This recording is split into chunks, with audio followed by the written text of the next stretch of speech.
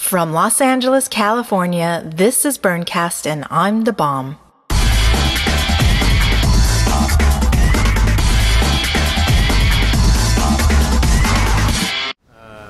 name is Ryan Cook.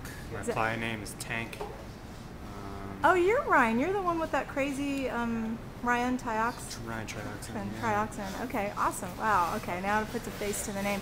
Okay, so we're here at your work, and you work in a special effects house. Do you bring any of your talent here from here and take it to the playa? Any of your skills? I try to. It's always a challenge trying to figure out, how much special effects I can bring out there and what is practical out there because of the heat and the dryness. But yeah, I definitely try and kind of take from this creative pool to bring out there costume-wise. I don't go overboard, but I definitely try and, feed from this out there. So. What was your first year at Burning Man? Let's see, '01, I think. I don't even remember the theme.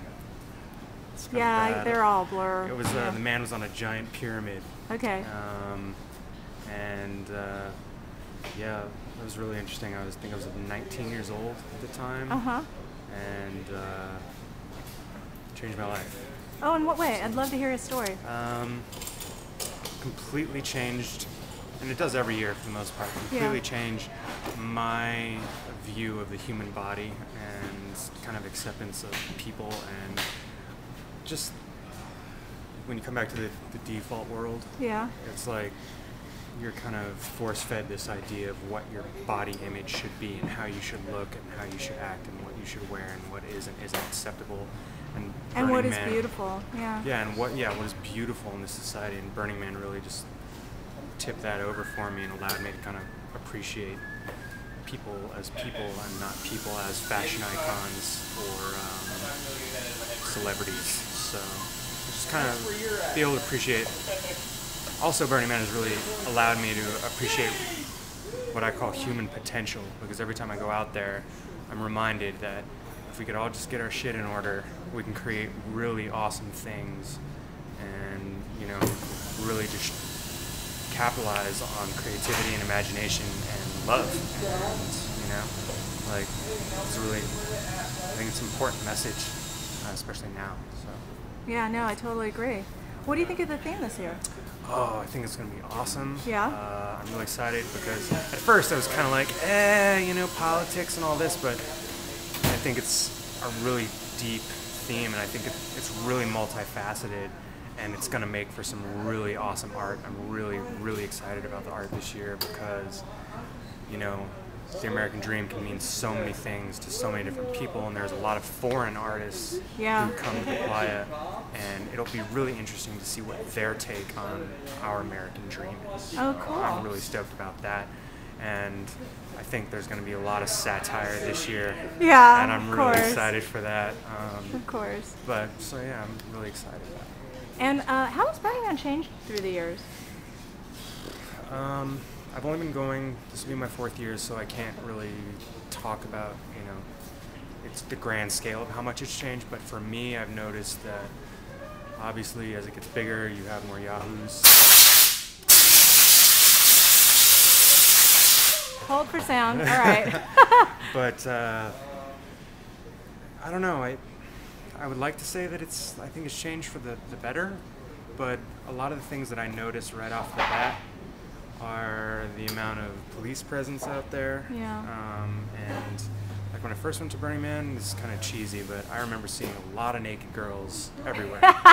This is you about the human body, right? And in the last couple of years, I haven't been seeing that a lot, and I've heard that the reason for that is because a lot of people are taking pictures of these gorgeous naked women, which is really disrespectful, and it kind of ruins it.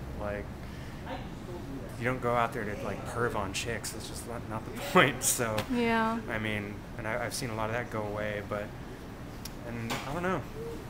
It's gonna get bigger and crazier, and things are gonna change, and I don't know. I can't say where I think it's going. It's different every year, but I've definitely noticed that the BLM Rangers start looking more and more like stormtroopers every year. Like, I got a speeding ticket at Burning Man last year. At Burning Man? Yeah. What happened? It was deep on the playa. playa? Deep playa, like way out in the middle of nowhere. Driving on this moped, and I'm just like flying across the playa, and I hear the little Raptor call a police car. I'm like, what the hell? Pull over. There's a police SUV, or the BLM Ranger's SUV, and I'm like, oh, hello, officer. And he says, you got a permit for that thing? And I go, no. You know, I'm like, this is Burning Man. Yeah, What the hell do I need a permit for? And he's like, well, you can't drive that thing out here. La la la, I'll give you a $250 ticket. Wow. And I was just kind of like, okay. Like, silly me for thinking that I could do something fun at Burning Man. And he was like, if I see you out here again, I'm giving you a ticket. And I was just kind of like, okay, have a good day, officer. And then he drove off, and that was just, which sucked because I was on a moped, like deep playa, so I had to pedal like an hour and a half all the way back to camp just because. Were you past the trash cans? No. Oh, you're, wow. Yeah, like, and it was weird. It was really, really weird to kind of get sweated by the cops at Burning Man for riding a moped in the middle of the abandoned desert. Yeah. Who knew? Who knew? Yeah, So. who knew? So what was your experience like aside from the time and energy to get back to your camp? I mean, I'm sure it was an adventure. I'm sure you ran into people. Yeah, it was, I mean, it's always like that. That's just one story, and that's kind of I'll bring that one up because it's ridiculous. Even in Burning Man, it's ridiculous. Like the idea of getting pulled over for a speeding ticket in, you know, the most freeing place that I know of. Are you sure it was a real cop? Oh yeah. Oh, okay. Like, yeah. He had bad teeth and everything. It was great. But I mean, and I met a lot of really cool people. And Burning Man is. I live in Los Angeles, but I'm from Colorado, so it's a good opportunity for me to meet up with all my burner friends from Colorado and spend time with them once a year. So that's really important for me out there. But every year I meet new cool people and do new fun things, and just it's a blast. I'll keep going as long as it exists. I'll keep going if I can. But and gas prices this year are not going to hold you back? Well, let's just say that I will be roughing it this year. And strangely enough, the further into Burning Man I get, the more it becomes about spending time with quality people and you know, just going out there. This year I'm going out there very, very bare bones. Not a whole lot of costumes, just because of things like gas and, you know, like the recession. Writer strike. Economic stimulus check. Yeah. Totally helping me out. Hey, did the strike affect your industry at all? Oh yes, 2 months of no work. Yeah. And that was really, really rough. And I know a bunch of people in the industry who won't be going to Burning Man because the money they set aside for Burning Man got spent during the strike. Yeah, I know. Because, so I mean... It was 112 days. Yeah, rough. Yeah. Hollywood. All right, so we got about 2 more minutes. Let's make this really quick. I've got 2 questions. You know what they are. And you haven't said the word community for a listener. 2 questions. Advice to the virgin burner.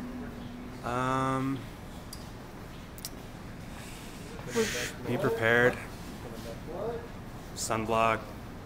And you have no idea. You have no idea what to expect. It's like nothing you've ever seen. And it's awesome. And last question. And okay. Last question. Make it quick. I'm running out of time. Advice to the jaded veteran burner. Be cool to the new burner. And just don't be too high up there on your pedestal. So you acknowledge there is a phenomenon. Oh yeah. Oh yeah. Like, I've been doing this since '89. No, I don't care. I'm still here with you to have a good time and experience this. So don't look down on me or anyone just because they're new. I mean, don't let them get away with shenanigans. Yeah. But don't look down on them. They're the same as you. They're just new. Right on. Community. Thank you so much.